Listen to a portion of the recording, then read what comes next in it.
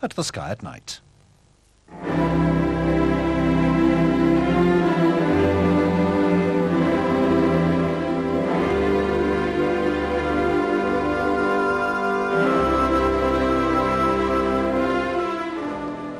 Good evening. As I think many people know, there are problems with the Hubble Space Telescope, and they may well be connected with the main mirror, the 94-inch, or with its secondary. We don't yet know. Now, let's make too much of this. It does not mean that the telescope is a failure, and it should still tell us more than any Earth-based telescope can do. But undoubtedly, it is a serious problem, and we'll bring you more news as soon as we can. Do you remember the Giotto space probe, which went through Halley's Comet in 1986? Well, it's still under control, and although the camera is no longer working, other parts of the instrumentation are, and is going to be sent on to another comet. And there's very encouraging news of the Magellan space probe now on its way to Venus. It will get there on August the 10th. It's not going to land. It'll be put into a path around Venus and, we hope, complete the radar mapping of the surface of that decidedly unwelcoming world. And then, what about Austin's comet? Since it was so disappointing, I hardly dare mention it. But we have got one very nice picture of it, a negative, sent to us by the European Southern Observatory. There's the comet, and notice that spike extending up into the top left-hand corner. And that's rather reminiscent of the spike of the famous Aaron-Roland comet of April 1957, the subject of the very first Sky at Night program. It's not actually a reverse tail pointing sunward. It's merely due to material in the comet's orbit being lit up by the sun. Now, I know that this program is called The Sky at Night, but sometimes we also have to talk about the sky by day, because after all, the sun is merely an ordinary star, and there's nothing odd about it except that we happen to live on a world going round it. It is huge. It's big enough to swallow up more than 1 million globes the volume of the Earth. And it's also very hot. Even at the surface, the temperature is nearly 6,000 degrees centigrade, and in the sun's core, where the energy is being produced, the temperature rises to at least 14 million degrees, and possibly rather more than that. In point of fact, the sun isn't burning in the way of a coal fire. It's creating its energy by nuclear reactions, and as it shines, it's losing mass at the rate of 4 million tons every second. But please don't get worried. There's plenty left, and the sun won't change much for several thousands of millions of years. Now, the surface is gaseous, and when you look at it, you can often see the darker patches known as sunspots, which are not really dark. They only appear so because they're about 2,000 degrees cooler than the surrounding surface. And this is a drawing of sunspots I made using my 5-inch refracting telescope on June the 28th. And you can see the sunspots there very clearly. But one thing I must stress straight away. I made that drawing with my telescope, but I did not look straight at the sun. If you do that, you're certain to focus the sun's light and heat onto your eye, and you'll burn your eye out and blind yourself, and that has happened. So what I did, a rather different kind of method. It's never safe to look at the sun through a telescope or binoculars, even if you use a dark filter. And the only safe method, as far as I can see, is one of a projection. And to say more about that, I'm delighted to welcome, for the first but not, I hope, the last time, Bruce Hardie, who's the director of the Solar Section of the British Astronomical Association. Bruce, like me, you own a 5-inch refracting telescope. How do you go about observing sunspots? Well, Patrick, I use what is known as the projection method. This is by far the safest because you're not having your eye at the end of the telescope and looking at the sun. What I do, I mount a screen on the eyepiece end of the telescope. The screen is made so that it will revolve around the telescope tube. By revolving around the telescope tube, it enables me to correctly orientate the sun's image. Now, to do this, I put a piece of graph paper on the screen with some east and west lines drawn onto it. I allow a spot, if one is visible, to actually drift across the east-west lines. That's by virtue of the Earth's rotation. That is right. And when the spot follows the line accurately across, I then know that I've correctly orientated my telescope and the sun's image.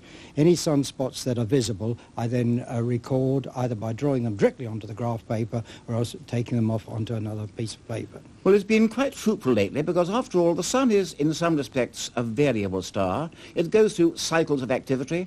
Every 11 years there are maxima with plenty of sunspots and sunspot groups. Then you get down to minimum. And we've just been going through a sunspot maximum with plenty of spots around. That is true, Patrick. And what has happened is, as you can see that from the graph, that solar activity is very variable over the years. I mean, this one goes back to about 1610, and obviously in the early years there weren't many records. But you can see that where the records are more reliable, the sunspot activity is very variable. The heights of the maxima differ, and also the length of the actual cycle does. To illustrate this more clearly of cycle types, we've expanded the last 3 cycles. And we see that cycle 20, which started in 1965, probably falls into the low category. Cycle 21, which again started in 75, is a little bit bigger, and we think that's what we might call a medium type of cycle. Now, if we go right over to the right and we see the line that we've drawn there, we find that that is a very steep, and it looks as though it may well peak much higher than the previous 2 cycles. So we would call this a high cycle. I think we're probably past maximum now, don't you? Yes, I would say that we are. It seems that the first maximum at least occurred in the latter part of 1989, because the spots now seem to be flattening off in the first 3 months of this year. Well, it's not only the numbers of spots that are affected by the solar cycle, it's where they appear. After all, they can't be permanent. You can't have a permanent feature on a gaseous disk. And at the start of the cycle, spot groups tend to appear in high solar latitudes. That's right, Patrick. In fact, this was well illustrated by E.W. Maunder, who drew what is known as the butterfly diagram. And you will see from this diagram that the spots tend to take on the shapes of a butterfly's wings. The line across the centre is the solar equator, and you will notice that the first part of the cycle, as you say, the spots appear at 30 degrees north or south. As the cycle proceeds, they get nearer to the equator. At maximum, they're generally found around 15 degrees, and as the cycle comes to its end, you find they end up at about 5 degrees either side of the solar equator. But at that time, also the spots of the new cycle are appearing again at a much higher latitude, so the cycle starts all over again. It's also very important to remember that the Sun has what we call differential rotation. In other words, it doesn't rotate in the way that a solid body would do, and the equator has a shorter rotation period than the rest of the disk. That is true, and that was discovered by Richard Carrington some time ago now. And what happens really is that if you diagrammatically you put a line of spots on the disk, and then owing to the differential rotation, the fact that the equator is travelling faster than the poles, the spots gradually tend to drift across the disk, and you find that at the equator spots take about 25 days to make one rotation, and at the poles they're about 35. Now, and of course spots are associated with magnetic phenomena. That's right, that is very important. I mean, spots are manifestations of the Sun's magnetic field. If you take an initial magnetic field of the Sun, and you find that with differential rotation, the lines of force gradually get mixed up and drawn out as they proceed through with the gaseous layer through the equator. And what they do, they get kinked and mixed and tangled together and break through the solar surface. Where they break through, they form sunspots, which are like the north and south poles of a toy magnet. And there's a very nice sunspot group with one north pole out here and one south. Did you take that picture, Bruce? Yes, that was taken with a 5-inch refractor. It's a very nice one indeed. Yes, and that illustrates actually what sunspots are really like, in the sense that they have a very dark umbra interior, and they have what they call a filamentary outside, which is known as the penumbra. And professionals also are very interested in the Sun. And this was brought home to me a little while ago when I was over at the island of La Palma, the Canary Islands, where there is, of course, a major observatory, and we have our William Herschel telescope there. But there's another kind of telescope, too, set up by Sweden. It's the Swedish Solar Tower Telescope. And I asked Dr Ulf Kussofsky, one of the Swedish astronomers, if he'd tell me about the telescope. Yes, I would like to do that. We are now standing in one of the observation rooms of the Swedish Solar Tower Telescope. The telescope is mounted on top of a 17-meter high tower, and there on the top we have the entrance lens of the telescope, and the light from that lens is reflected by 2 mirrors vertically down a tube. And I can now show you one of the outlet ports of the telescope, and here we have an image of the sun. We don't see the whole sun, and there is a focus. You can just see a very small part of the sun, and here you can see the solar limb, and here is a very big sunspot group on the sun where my finger is pointing now. In this way, we can see the spots very well. But of course, the main work you're carrying out here is far more complex. Yes, we have different auxiliary instruments and using different types of CCD cameras and spectrographs, and we are mainly studying dynamic phenomena in the solar atmosphere and photosphere. And the sun is our nearest star, and such the only star which you can study in detail structures at the surface itself. And by doing so, you not only learn what's going on the sun, but also you learn about what is happening in solar-type stars. We can resolve phenomena on the sun with an extension of about 100 kilometers, which corresponds to a quarter of an arc second.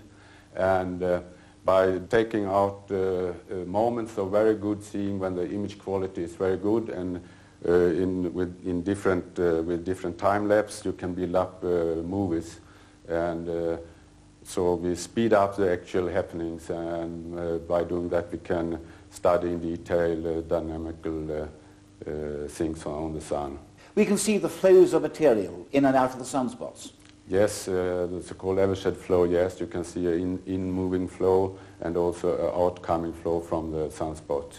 And we also study the magnetic field, which plays a fundamental role in the activities of the sun. What about the velocities of the various parts of the sun's surface? The surface of the sun is boiling all the time, and the velocities are about 5 kilometers per second, and the lifetime of those phenomena, those granules, are about 5 to 10 minutes. Those are amazingly good views of the granules. What size are they? The size of the granules on the sun is about 750 to 1,000 kilometers. What are the main facts you've learned from your studies here over the past 2 or 3 years? Well, we have learned a lot about different flows in the atmosphere, helical flows, vortices that forms, and also we have better understanding of the coupling of the convection and movement with the magnetic field. Well, those are amazing results. I was particularly impressed by the pictures of the granulations. What do you think of those, Bruce? Oh, yes, Patrick, they were excellent. And as we've said, the granulation plays a very great part in what is happening on the surface, and especially in the formation of sunspots. The columns of upwelling gas which form and form the granules at the top are inhibited by magnetic fields, and when the magnetic field inhibits the upwell of gas, it means that it can't move horizontally properly across itself, and so it cools, and as it cools, sunspots are thought to form at these boundaries, and that's why a sunspot is dark. It can be thought of as a magnetic refrigerator. Let's come on now to amateur drawings. What do you think of them? Well, amateur drawings, if well done, are of great value.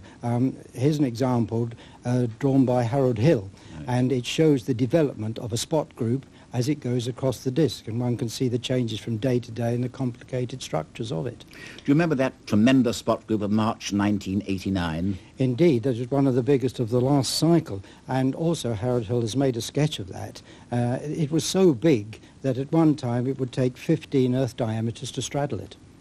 Well, if you want to draw sunspots, you can do so in the way you've described. Now, what about photographing them, Bruce? When you come to photographing sunspots, many amateurs have their own systems and pet ways of doing things. They use their own emulsions and their own developers. When I use them, I just use a normal camera on the end of my telescope. But I must issue a word of caution here, of course. That is that the single lens reflex, which is the one that is most used today and fits on nearly every telescope, cannot be used to look directly at the sun through the viewfinder. It must have a proper filter set over the front of the telescope. Otherwise it's just as dangerous as looking at naked eye spots with your eye at the eyepiece. Various photographs, of course, you can take of spots, and an example of the things that you can do are to record the faculae as well as the sunspots. You see the faculae are the very light areas that stand out in this photograph near the limb. Faculae are intimately associated with sunspots, and in fact they often appear before sunspots do, and after sunspots have disappeared you can still see them. If you look on the eastern edge of the limb, you can see faculae coming round, and if you do, it's a very good indicator that you are going to see some sunspots. So far, we've been talking about things you can actually see in ordinary light. But let's turn now to the prominences, those masses of glowing hydrogen gas rising from the sun's surface that you can't actually see without special equipment. But amateurs can use that. That's right, Patrick. Today amateurs have access to the hydrogen alpha narrowband filters. These filters just isolate a narrow line in the spectrum of hydrogen emission, and by using them it enables you to see the prominences. Here's an example by Eric Strach where he's used video techniques to actually show this loop prominence on the edge of the sun, and you can see it's quite active and it has a very bright material and knots within its loop. Prominences actually fall into two classes. They are quiescent and they are active. This happens to be an active one. And of course you can also see prominences on the disk. Again, with this photograph by Eric Strach, you can see that the very black, elongated areas on there are actually prominences which are on the disks. They are then known as filaments. Well, but there are times when you can see prominences with the naked eye, and we have to wait for a total eclipse of the sun, when the moon passes right in front of the sun, and for a brief period blots out the sun's brilliant disk. And then you can see the sun's inner atmosphere, the corona, and the brilliant red prominences. I'm rather proud of that photograph that I took a few years ago from the Philippines. Well, there's going to be an eclipse on July the 22nd, but I'm afraid not from here. And the nearest place from which you can go to see it is Finland, and that shows the track going right through Helsinki and then right up into Russia, and that's where I'm going to be, or rather over it, in a Concorde aircraft, and I hope then to be able to take some pictures and show those in our next program. But a total eclipse of the sun is really a marvellous sight, and you've seen several, Bruce, haven't you? That's right, Patrick, and the corona that you see all around the sun at that time is very interesting because it also follows the phases of the solar cycle. In an example like this, you see that the corona is well established all the way around the sun, and that is characteristic of a high cycle. At times also you find that it also has great streamers within it at this time, and they're rather like the petals of a flower and extend for many solar diameters. At sunspot minimum, however, and you can see with this illustration on the left, the coronal streamers tend to be in the equatorial plane. If you compare it with the photograph on the right, you can see that at maximum activity, the corona is well established all around the sun. Well, the corona, therefore, at this coming eclipse should be more or less of the maximum type, and we'll soon know. That's right. And of course, if we're going to see a total eclipse from England, we've got to wait till the 11th of August 1999 and then go to Cornwall. And I'm sure you're going to be there, Bruce, and I hope I am as well. Yeah. So you'll have to wait for that one. Thank you very much indeed. And finally, our newsletter. It's now ready. If you want it, as usual, send your stamped addressed envelope to newsletter number 38, The Sky at Night, BBC TV, London W12 7RJ. Or if you like, look at CFAX page 616. And when I come back next month, I hope to be able to show you pictures of that eclipse taken from the Concorde flying over Russia. And I'm also going to talk about a very exciting space probe due to be launched in several years' time to the ring planet Saturn and its remarkable moon Titan. And so, until next month, good night.